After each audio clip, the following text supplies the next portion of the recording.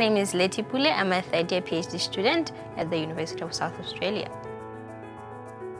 One of the main focuses of population health is to look at the survival differences between population subgroups.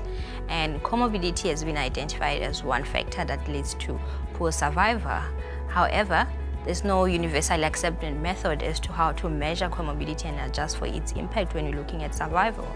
As such, the main focus of my PhD was to develop an Australian-based method which we could use to measure the comorbidity and its impact on survival when we're looking at differences between our population subgroups.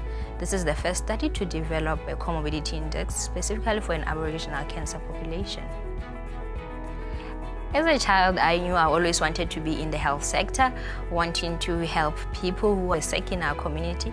So that's why I decided to study sciences from high school and at university level.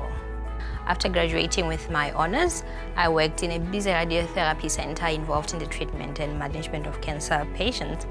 So seeing how different people responded to treatment sort of made me want to understand more why some people would have better outcomes compared to others. Hence, I pursued a career in research. I enrolled for a master's degree in epidemiology and biostatistics, and that's where my passion and my love for research grew, and I decided to continue and do my PhD in the same field.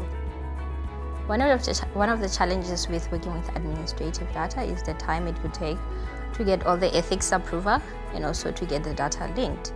As such, during that time, I enrolled in online courses where I could further enhance my analytical skills to get ready for when the data was linked and I have access.